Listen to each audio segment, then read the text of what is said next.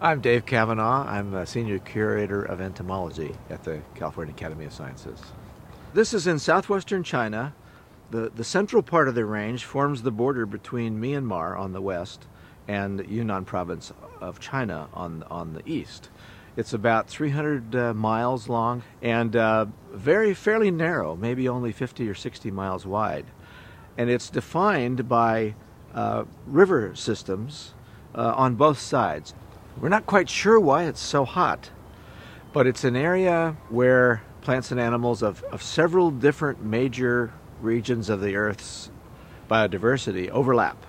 We've now found more than 550 species in this one mountain range. It's just phenomenal biodiversity and totally unexpected.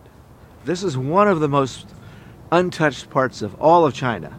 The threats to that system are many.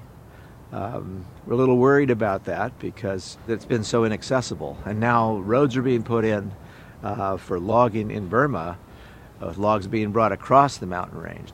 So as soon as you put roads in, then you start getting the effect of environmental deterioration on both sides of the road, and that spreads as people spread.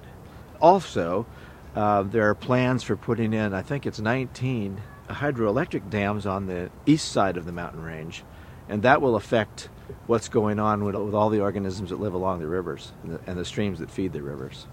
Any efforts we can make to encourage local people to appreciate what they have and to protect it, not just for themselves but for the world. These are really one-time opportunities to preserve unique and rich areas.